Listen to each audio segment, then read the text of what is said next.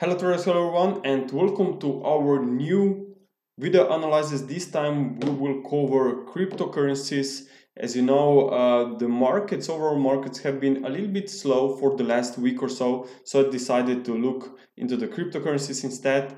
And as you know, we have seen a pretty nice aggressive reversal on cryptos in the last few days. So I think it's time for a new update here.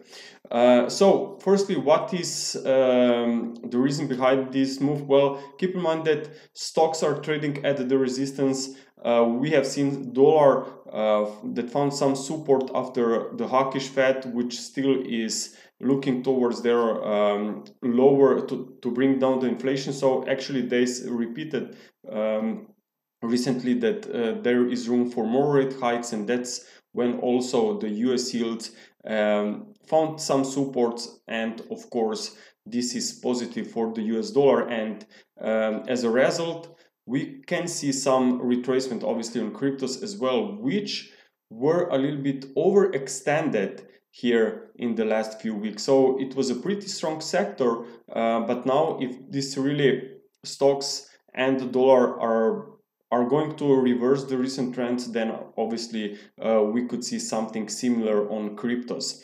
Now, before we go to some of the firstly total market caps, I want to look this at the Nasdaq 100. That's technology sector, and as you know, it's very important when it comes to digital currencies because obviously these fields are linked. But when I look here at the price action of the Nasdaq 100, I see potential wedge formation. Now, if you forget on Elliott waves just for a second, then and just trying to focus more on basic technical analysis, then you know that whenever price will move towards the upper side of the wedge in this bull run, that's where we have to be a little bit more careful and just be aware of potential reversal. As long the market is trading or not breaking, I should say, the upper line. Okay, so that's actually a reversal pattern. But when it comes to identifying this wedge in combination with the Elliott wave principle, where we can label this in 5 waves, and whenever this reversal occurs with these 5 waves, with this wedge shape from that new low, then this could actually be start or beginning of a new bullish trend. However, even if we potentially identify a bottom here, but because we have 5 waves up, we should be aware of a potential 3-wave setback before this uptrend can resume again back to the upside, because nothing moves in straight line, and of course because we have this somehow slow price action and these very strong key resistance levels are not far away, I just think that it's good to be prepared on a potential this ABC setback rather than be surprised. So if this market would turn to the downside, then you know that cryptocurrencies, which are also trading to the upside during the same period, then this market can obviously also face a pullback. Of course, there are some different interpretations as well possible, like a 1-2 aggressive bullish aggressive scenario, and you will see wave free to the upside. But looking at FANG index, well, here we also have potentially 5 waves up, and even more beautiful pattern here. So again, 5 waves up suggests that bulls can slow down for a 3-wave retracement. Also, if you were in our webinars lately, we've been repeating that VIX, known as fear index, is at the lows. So it looks like that market is confident about the potential break higher, but that's actually the opposite signal, because if something is overcrowded, then we just have to be aware that maybe these current cycles, when you have extreme readings, can come to an end. So even here, obviously, I would suggest to wait on a preferred ABC setback before this uptrend can resume. And again, if that would be the case, we could be seeing Bitcoin also moving to the downside. Looking at the total market cap, okay, here we have potentially very nice, beautiful, impulsive recovery, and more importantly was probably this reversal. Notice that was first very strong drop, and then the rise can be counted only in 3 waves. And since the market broke this trend line, well, we have to respect that this appears to be like a minor impulse. So I think that there can be more weakness, potentially even can retest these levels here around 92 billions. So of course that's still a bullish pattern, but I just think that we could consolidate a little bit further before this market can potentially break higher. Even here, if we look at this one, actually this one, crypto total market cap, others, but here you have the total crypto market cap, and you can also see very nice potential 5 waves to the upside, and this reversal that we are currently seeing can be a step into this corrective phase. So again, whenever you have 5 waves up and you see market turning, this reversal can resume until you see 3 waves down, like an ABC formation, and that's when you can start looking for potential supports or even buying opportunities. So for now, I think that we are in a consolidation phase, which can be even longer and deeper here in price. Okay. Now let's take a look also at the miners outflow. That's data from Cryptocurrencies, by the way. So this is quite interesting. We had a pretty strong outflows here recently. So what actually that means is that there were plenty of outflows from miners' wallets to exchanges. So probably they've been looking to sell their coins to cover some fees or whatever. And this obviously is not a surprise, because normally they will look to sell their coins if they're seeing a very strong reversal in price. So actually there can be now some support coming in while these transactions already occurred. So we will see how this will unfold going forward, but I think that this reversal that we are seeing is a very strong one and definitely can extend even deeper. Now looking at this daily chart that we are tracking, it's actually an update from the last time. There are a bit tricky price action. There are different possibilities here regarding the Elliott wave pattern, but what is the most important, at least for me at this stage, is that this reversal from the recent high is impulsive on the smaller time frame. So even if this will form or transfer like some kind of a wedge formation here, maybe even ending diagonal, maybe even leading diagonal, in both cases I think that there is room for more weakness here into this wave 4, because wave 4 should be made by 3 waves. And if you look closely here on the 4-hour time frame, you can see that this is still only wave 1. I can actually count 5 waves down here right now in a wave A. So we have this support not far away. Maybe this 26,500 will try to cap here wave A supports, and then watch out for a rally into wave B. Obviously the resistance then could be at this previous swing high. So here around 29,000 to 30,000, that's the resistance if we are going to see this recovery. Of course, on the downside, very nice support could be around 24 to 25,000. Of course, if we will see a free wave drop into that area. So for now, the most important price action, no matter if you are bullish longer term or bearish, the most important is that this is the 5 wave drop and that we should be aware of further weakness after the free wave recovery.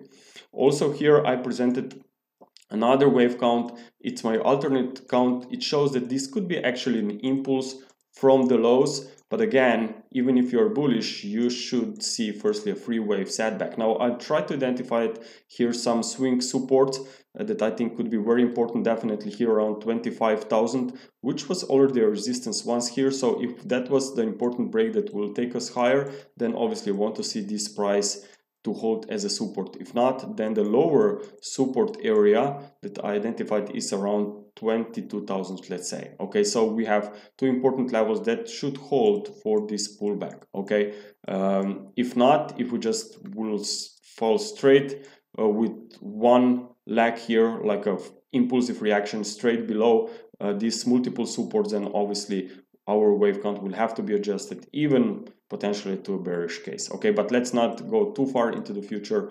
For now, as I said, the most important is that in the short term, on the intraday charts, we identified bearish reversal, so more weakness should be seen after wave B rally.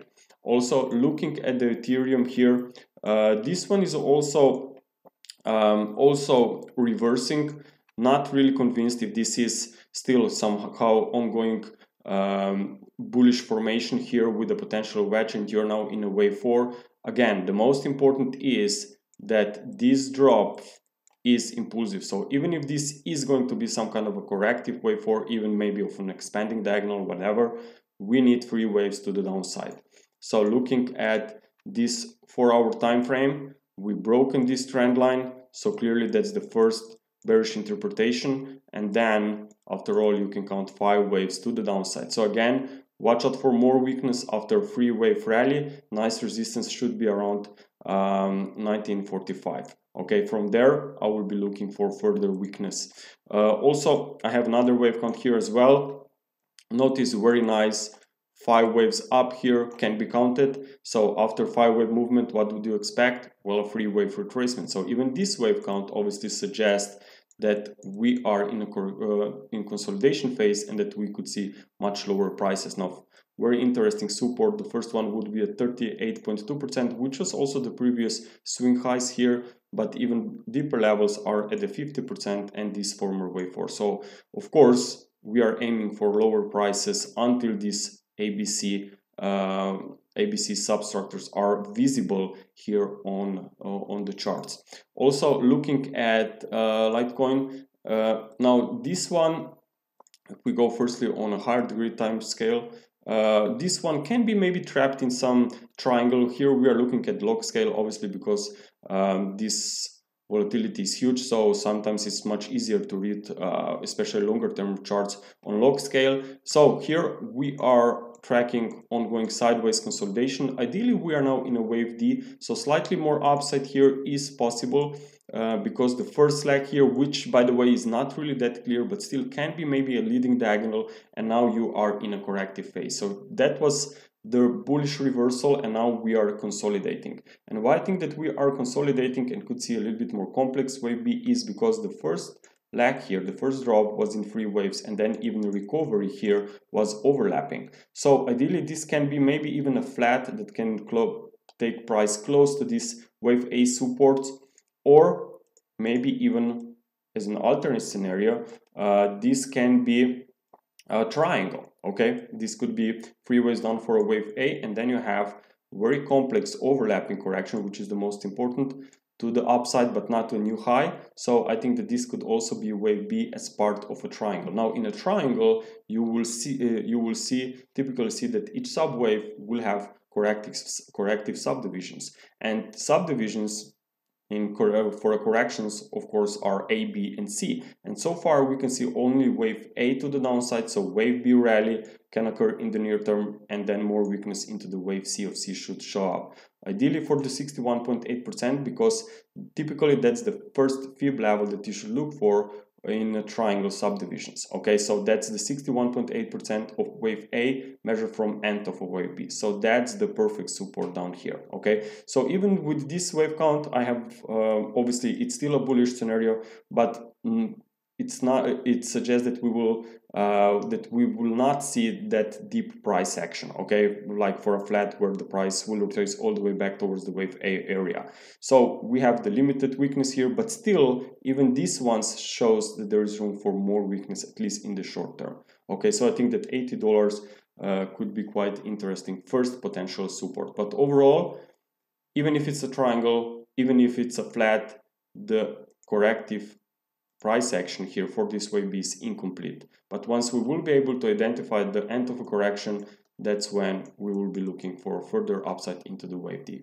And now also let's take a look on Ripple. Now why I bring on Ripple is probably because it's one of the few pairs that have potential bullish picture, but we are obviously trading at the support. So here we could be maybe looking for further upside into the wave C, maybe even trying to form some wedge formation here.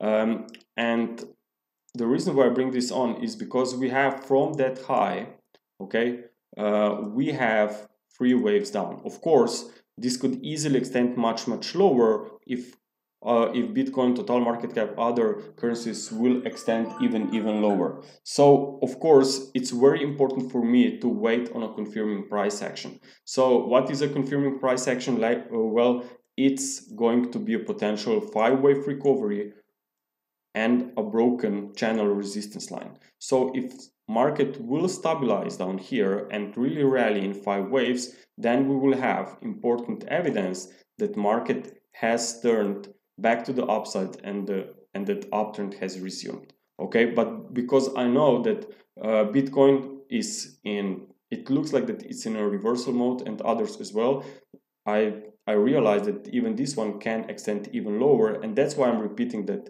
confirming price action is very, very important. Because let's say that if I'm wrong on Bitcoin and suddenly we see their gains back towards recent highs, then of course I will know exactly what to look for on this market and a potential new trade setup going forward. Okay, traders, thank you very much for your attention. I hope that you enjoyed this video. So if you're new to our YouTube channel, so make sure to subscribe to it, leave us a commentary, ask questions, and check our website. We always have some new offers for our new members where we cover a lot of cryptocurrencies and obviously other FX markets and metals, crude oil, DAX, S&P 500. So traders, hope to see you there. Enjoy your day. Bye.